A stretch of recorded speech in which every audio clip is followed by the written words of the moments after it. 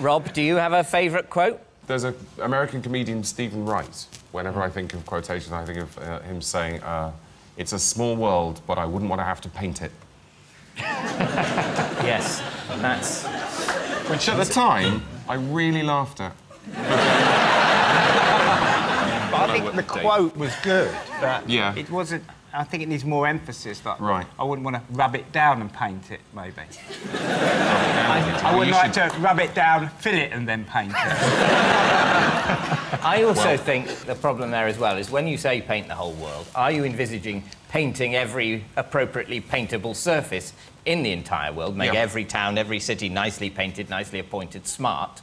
Or are you covering the whole planet in emulsion in a way that would be an environmental disaster? I imagined a painting of the whole world. Probably that's why I thought it was funnier. Oh, just a painting of the world? Yeah. Ah, see, that's where we come from different places, isn't it? I was imagining just painting the fucking thing. Yeah.